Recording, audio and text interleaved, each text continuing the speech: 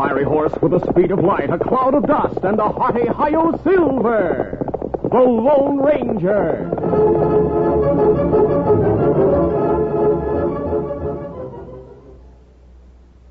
General Mills, makers of Cheerios, the oat cereal that's ready to eat, Betty Crocker Mixes, and Wheaties, the breakfast of champions, present by special recording, The Lone Ranger.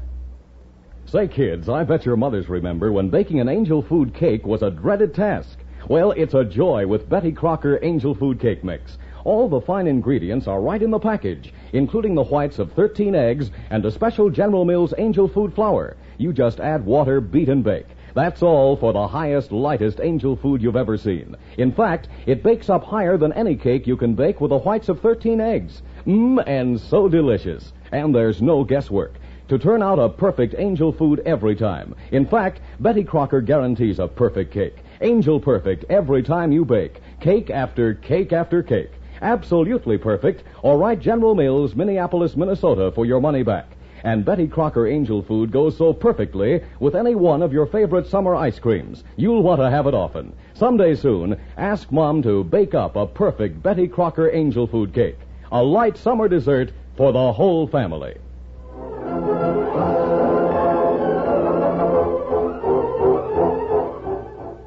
With his faithful Indian companion Tonto, the daring and resourceful masked rider of the plains led the fight for law and order in the early western United States.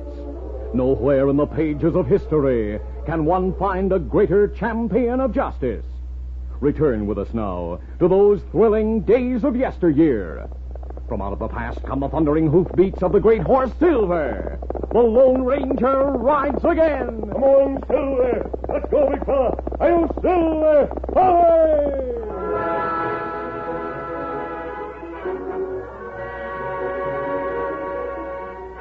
The territory along the Rio Grande, from the town of Eagle Pass northward to the mouth of the Pecos River, where it joined the Rio Grande, had been terrorized for weeks by a band of outlaws who always managed to cleverly cover their trail. Hey, they're coming. That Darby gang. Lock the doors. Take cover, everybody.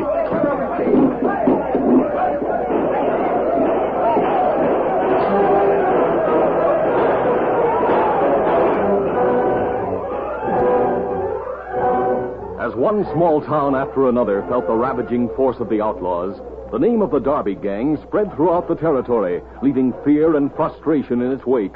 No one knew when or where the gang would strike. No one knew where they went after their terrorizing and devastating attack. I'm telling you, Sheriff, I'm moving out of this territory, lock, stock, and barrel. I gotta admit that Darby gang's got me scared plenty. But they might hit this place next. Don't know as I blame you much, Amos. Tarnation, take it. No sheriff in the territory's been able to trail that gang. But in spite of the destruction and killings attributed to the Darby gang, one fact was notable. No woman or child was ever harmed. This fact was the topic of discussion as the Lone Ranger and Tonto rode leisurely along the trail to Eagle Pass. The outlaw gang is said to take its name from their leader, a daring type of fellow named Buzz Darby. Him plenty mean killer, Kemosabe. Yet he makes certain that in the raids, women and children are never harmed. Me hear about that.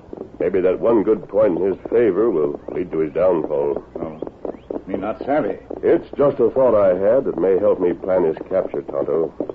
You remember that brave young girl we saved from a stampede a few months ago? Her name is Sally Meadows. Her fine girl. She now lives in Eagle Pass. We go to Eagle Pass, see girl, Kemosabe? Yes. I'm going to ask her help in planning a trap for Darby and his gang. Later, I'll tell you what that plan is. Well, if we hurry, we'll make the outskirts of Eagle Pass by sundown. Come on, Silver. Come on, Scout. At dusk, the Lone Ranger and Tonto arrived in the vicinity of Eagle Pass and pitched camp in the nearby hills. After supper, the Lone Ranger disguised himself so that he could appear without his mask. Then he and Tonto went into town to find Sally Meadows. Easy. Howdy, strangers. Evening, Sheriff. How? What brings you to Eagle Pass? We came here to see a friend. Maybe you can tell me where she can be found. She? Who you coming here to see? Miss Sally Meadows. Where does she live? Well, you see, she's taking the whole town by storm with her singing and dancing at the Opera House down in the next corner. She starts at 8 o'clock every night. You got half an hour before her performance starts, mister. Well, thanks for the information. Come along, Tonto. Adios, Sheriff. Adios, mister. A short time later, in her dressing room at the frame building the townspeople called the Opera House, Sally Meadows was before a mirror, putting the last touches to her makeup.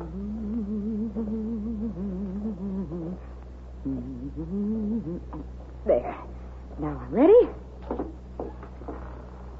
Sally, there's someone waiting to see you. He said it's important. Oh, send him away, Aunt Emma. Each time I have to tell you I don't want to see Sally, it. this one's different. Oh.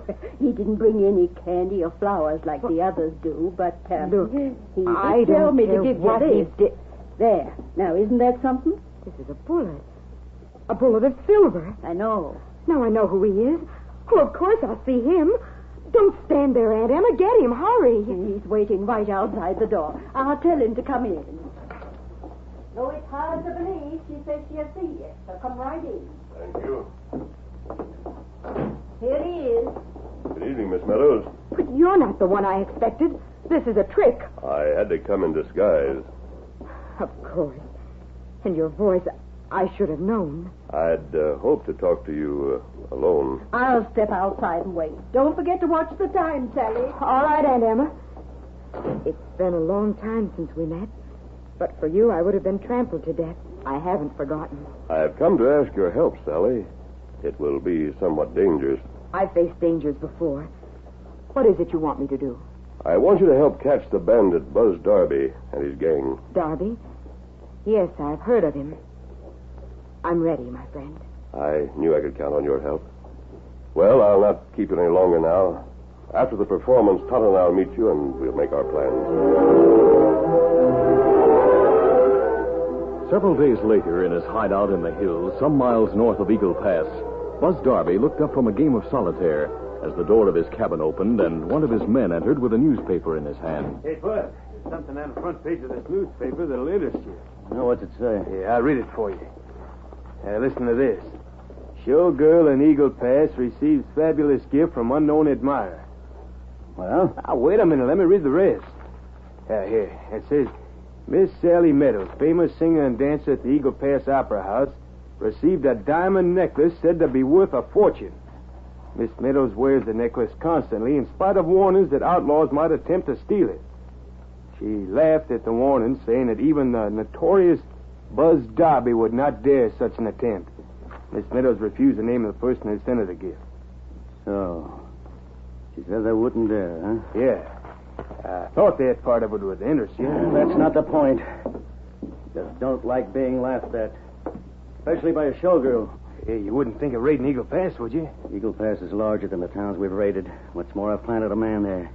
Says to stay away. Yeah, Tex told me he went there and found out they were ready if we made a raid. I know. Tex told me about Sally Meadows before. He says she's very beautiful. You know, Pete, I thought of a plan that might help me get that necklace and give the laugh to that girl. For several nights, the Lone Ranger and Tonto watched from the shadows near the Opera House, and after each performance, they watched near Sally's rooming house, but without result. One evening, several days later, Sally entered her dressing room in a state of excitement. Aunt Emma? Oh, Aunt Emma, I have wonderful news. What is it you're so excited about now, He's Sally? stopping at the hotel. Oh, I must find a way to meet him before he leaves. Who's stopping at the hotel? Who else but thee, Mr. Rutherford, director of the Kansas City Opera House? Is that so? Well, maybe he's come here to get you to sing in his opera. No, Aunt Emma.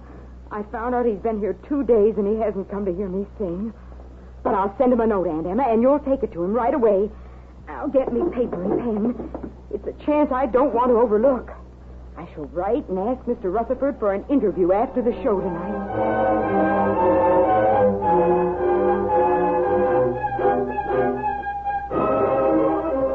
A short time later, in the best room the local hotel had to offer, the outlaw Buzz Darby, carefully dressed for his impersonation of an opera director, sat talking to his man Tex, who had been spying in town for some time. Well, Buzz, I've spread the news well. I'm certain that Sally Meadows has heard about the great director, Mr. Rutherford. Yes, I hear everybody knows about it. I got to give you credit, Tex. I'll see who it is. Mr. Rutherford, a woman brought this note for you, said it was important. Well, thank you. Thank you very much. Well, looks like my plan's working. This girl will be sorry she laughed at me. You can bet on that.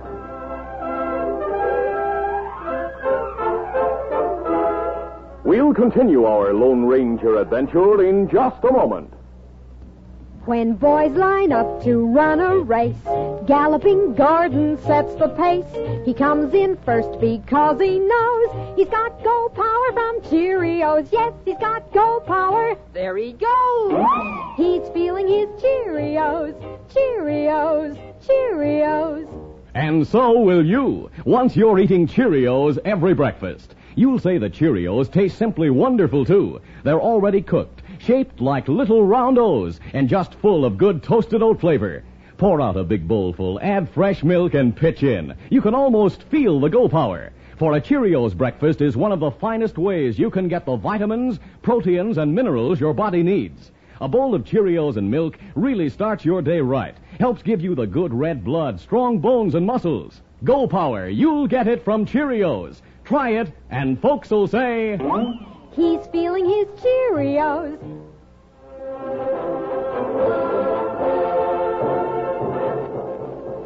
Now to continue. That night after the performance, Sally waited impatiently for the visit of the man she thought to be a great director. Oh, Aunt Emma, maybe he's changed his mind and won't come at all. The answer, Jim. It's Mr. Rutherford. Do I look all right? He must be impressed. Oh, you look beautiful as ever, Sally. Now, don't worry. I'll let him in. I came to see Miss Meadows and Mr. Rutherford. Oh, come right in, sir. Thank you. It's kind of you to call, Mr. Rutherford. Now that I'm here, the pleasure's all mine, Miss Meadows. Have you seen the show, Mr. Rutherford? Yes, and I've heard a lot about you. Well, I thought, Mr. Rutherford, that perhaps you'd consider me for the Kansas City Opera House. Fortunately, I have a part for you, Miss Meadows. Well... I have to be assured that you'd stay once you arrive there. Oh, of course. Maybe you and your aunt can meet me tomorrow in Piedras. We'll make the arrangements there and draw up the contract. All right. We'll be there, Mr. Rutherford. You can count on that. At noon the following day, Sally and her aunt set out on horseback for the river crossing a few miles west of town. Mr. Rutherford said he'd have someone meet us at the river crossing to show us the way, Aunt Emma. Oh, someone's coming now. Whoa, hold it. Do you think he's the one? Hold on. Easy, boy. Afternoon, ma'am. Good afternoon. I was supposed to meet you here and take you across. But how do I know you... He's the man who brought the answer to your note last night, Sally. Oh? Well, then it's all right. We'll cross the river with you. But we aren't going across, ma'am. What? We're taking the trail up the river on this side. But that's not the directions Mr. Rutherford gave us. You sure fell for his line just like we thought you would. This says you're taking the river trail. Heaven protect us, it's a gun. What's the meaning of this? The meaning is that I'm taking you to see the man you talked to last night, Buzz Darby. Buzz Darby? Yeah. He's waiting at our hideout, and that's where we're going right now. All right, get moving. Get up. Come on, get up. Early that afternoon, Tonto had gone to town and returned to the camp he shared in the hills with the Lone Ranger, who was again wearing his mask. Oh, Scuttle, fella. Easy, fella. Did you talk to Sally, Tonto? No, me not get to see her. Me find out her ride from town with Aunt. Me bring message. Girl leave for you, Kimasabi. Oh. Yeah. Let me see. My dear friend, I'm riding with Aunt Emma to Piedras just across the river this afternoon. We're meeting the great director, Mr. Rutherford. I'll be back for the show. Contact me if you have news of Darby. Sally Meadows. Oh, me see Rutherford yesterday. Him from Kansas City. Him stay at hotel in town. Oh, what does he look like? Him tall, like you. Good looking. Dark hair, black eyes, small mustache. I see. From what I've heard, that description would almost fit. Tonto, I may be wrong, but I have a feeling Sally might be going to trouble. We'll follow her and her aunt across the river to Piedras. Here, Silver. Well, easy now. Easy, fella. Oh, a feller at Opera House say girl planned to stop at blacksmith shop before her leave town. Get new shoe on horse. I should make their trail easy to follow. Come on, Silver. Come up, Scout.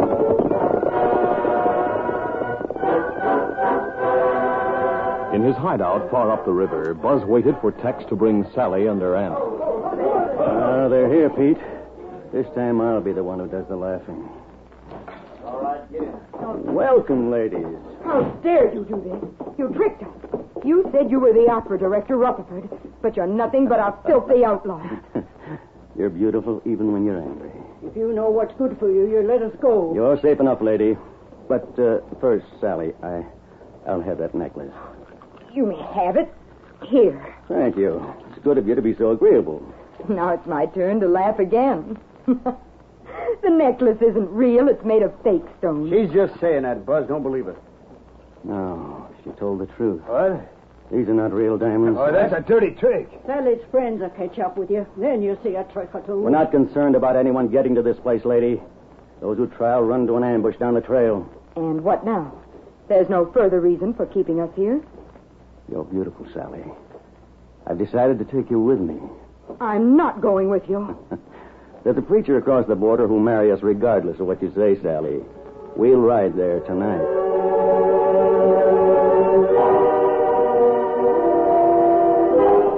Meantime, the Lone Ranger and Tonto followed the trail that led to the outlaw hideout. Where you think them go, Kemosabe? And why you The think... description you gave of that director fits Darby, the outlaw. Oh, then you think that him... I think Buzz Darby made a play for that necklace. And so far, he's won. Hello. Me all right. Bullet grazed shoulder. The heavy undergrowth hides us for the moment. Those boulders just ahead will give us better protection. Come on, Silver. Come, Scout. Easy. Here, hold this. Me all right now. The shots come from behind that big cottonwood tree to the right. Return their fire, Tonto, using both your guns. And what you do? I'll crawl through the underbrush until I get beyond that big cottonwood.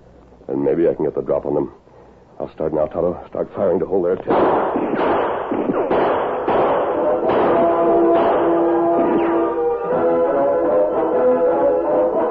Reach, both of you. The masked man. He was to crawl through the underbrush and got behind us. I said reach.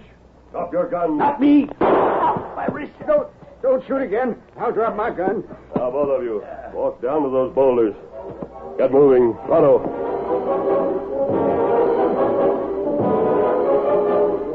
A short time later, Tex entered the cabin where Buzz and the others were gathered.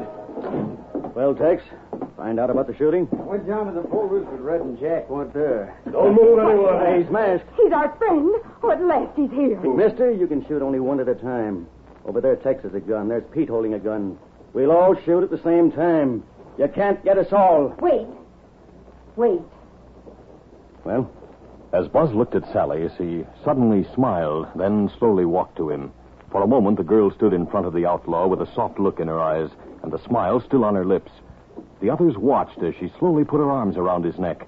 The expression on Buzz's face changed from one of suspicion to that of triumph as he said, "Oh, you really do like me, huh?" Even as he spoke, Sally dropped her arms down over his, momentarily pinning both of the outlaw's arms close to his body. At the same time, she cried out, Now get them, masked men. I'll hold this no good outlaw. Go, you and your tricks. Shoot that masked man. Get so settling. Someone shot through the window. Get out of my way. Buzz shoved Sally to the floor, and before he could bring his gun into play, the Lone Ranger sprang forward. I'll settle you. The Lone Ranger had seen Tonto appear in the open door with ready guns just before he had lunged at Buzz Darby. Tonto kept the others covered, while the masked man fought with the outlaw chief. Finally, the Lone Ranger landed a terrific punch to the jaw. This will finish you. Wait, no more. I think the big, brave Buzz Darby has had enough. Oh, that's plenty good fight. You all right, Kemosabe? Yes, Tonto. Your shot through the window kept me from getting a bullet in the back. Someone come, Kemosabe. I'll cover them. We got a report of a masked hombre riding this way. Then we heard the shooting. Hey, there's the masked man and Miss Meadows. The masked man's a friend, Sheriff. He and the Indian captured these outlaws. Buzz Darby's gang. Two more tied up behind some boulders just down the trail. Great day. Buzz Darby and his gang. We're sure glad to get this gang of old hoots. Good. I'm glad Tonto and I are able to help in their capture. Sally Meadows deserves a great deal of credit for the part she played. Well, we must go now. I know you can take care of these crooks. And of the ladies. We sure can, mister. Let's go, Tonto. Adios. Well, Buzz Darby, there goes the man who planned to trap you with that necklace story, and it worked. You mean you and he were in on the plan together? Yes. So, he's the one you really care for, huh? And you tricked me. Whether I cared for him or not wouldn't make any difference. His life's dedicated to protecting the West from men like you. That man is the Lone Ranger.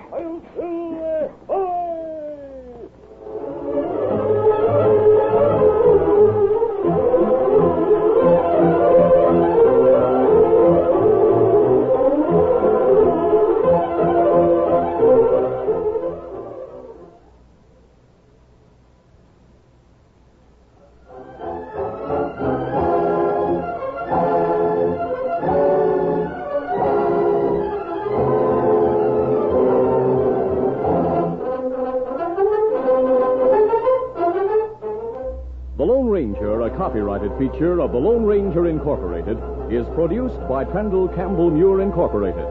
The part of the Lone Ranger is played by Brace Beamer. Your announcer, Fred Foy. Listen to the Lone Ranger, brought to you by special recording Mondays through Fridays at this same time.